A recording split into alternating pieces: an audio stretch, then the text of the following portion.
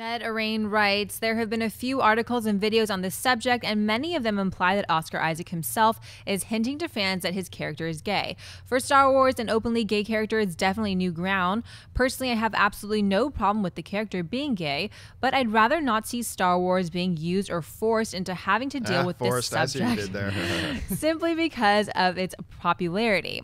I want all of the future Star Wars films to be the best they possibly can be, and some fans feel that Lucasfilm under Disney might sacrifice the best possible story because of political correctness. Is there such thing as being too politically correct in a film? All right, let's work backwards in your email. So let's get to that, the question you asked in the last line. Is there such thing as being too politically correct? Yes, there absolutely is. Like I've said before on the show, I don't like it when movies get preachy.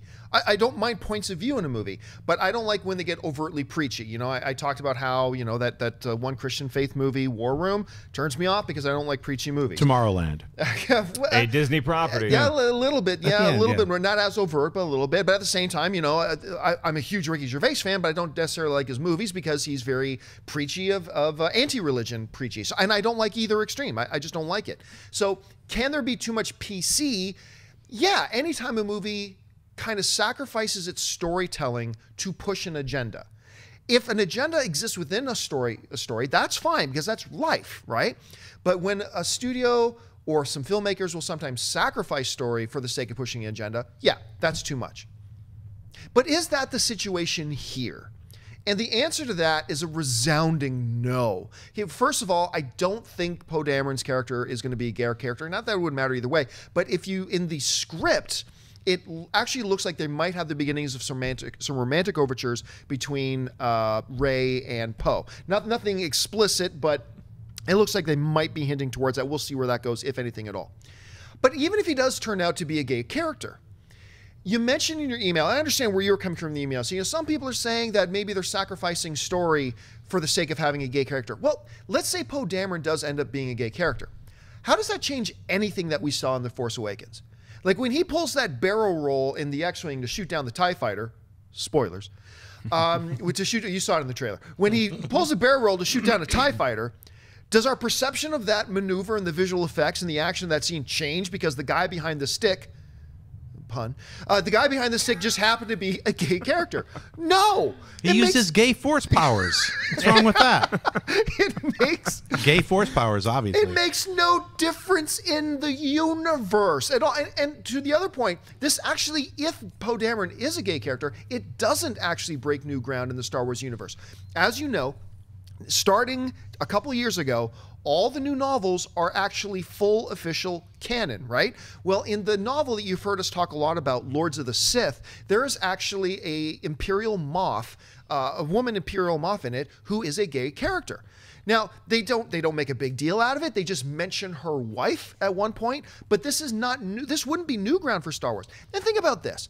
A recent Gallup poll said that like 3.8% of Americans identify themselves as gay or lesbian. 3.8%. Now, you may not think that's a very big number, but if I go down to a LA Kings game later at a packed Staples Center, 20,000 people, right? That means minimum 760 people, Americans who are in that stadium, identify themselves as being gay or lesbian. So, I mean, if that's a proportional representation, then why not have a character or two represent that? Not because you're trying to push an agenda, but because it's a little bit of a reflection of reality. And so if that's the case, I don't see the problem. I don't see, and if Poe Dameron ends up being a gay character, that does not change the story. That does not sacrifice the story. That doesn't change shit. Sorry. That doesn't change anything. So no, I don't think so. Is there such thing as 2PC? Yes. But is this a situation of that?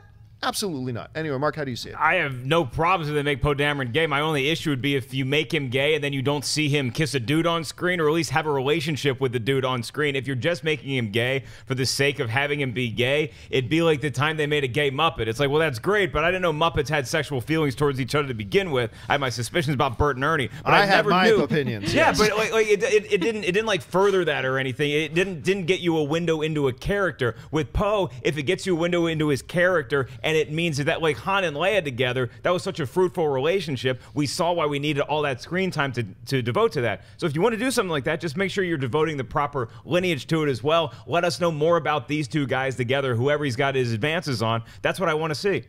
Yeah, you know what? The other weird thing about this is Star Wars is just in general is not overtly sexual. I mean, it's like Han and Leia. There's certain people who unless it's siblings. Yeah, then there's some sexual tension. Yeah, you have, so Han and Leia, Luke, those are the main characters. It was always about father-daughter, father-son relationships, and I don't know, making Poe Dameron gay means nothing. I think it's like if you remember the Star Wars Holiday Christmas special. Why are you bringing that up? They celebrated. I keep telling you never to bring that up. There's a planet called Kashyyyk, people. Okay, and it's a planet full of Wookiees, and they all love each other. They celebrate Life Day, and it's everybody celebrating Life Day. That's right. So, there's nothing wrong with it. I don't think. I mean, it's like it's a moot issue. John brings up a great point, though. Is it's fine if Poe Dameron kisses a guy on screen as long as that guy isn't his brother. Yeah, then we're good. Then it's good. But think about this too, like the way they handled it in the novel. It just mentions that moth who's a female had a wife, and they don't make an issue out of it. Right. So what is the big deal, honestly, if they go down into the control room of the Resistance and it's like, oh, hey, that guy happens to have green hair. Are they pushing an agenda for green hair? No, that dude just happens to have green hair. That guy happens to have a beard. That guy's wearing a black jumpsuit while that guy's wearing an orange rebel jumpsuit. And that guy's gay, that guy's straight. They're not making the story about, they're not making Star Wars about a gay love story or anything. And even if they did, who cares? Yeah. If it's not affecting the story and it's just telling a story about characters and people and it's a representation of who's there, then what's the big deal? And why would there be an issue at all? If you want Star Wars gay fiction, you can go to any slash site that's available, and I'm sure there's a billion different stories, and they're there for you. Hey guys, if you like this clip, click here to watch the entire episode. Also, make sure you subscribe to our YouTube channel because it'll help you stay up to date with all the stuff we've got going on here at Collider.